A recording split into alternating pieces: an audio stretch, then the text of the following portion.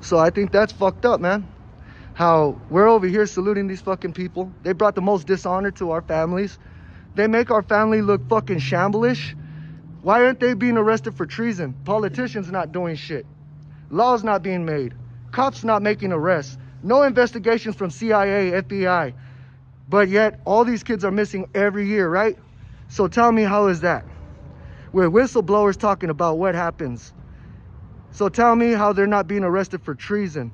You know, they could have started an all-out war because people could get mad looking for their fucking kids. And now look at that shit.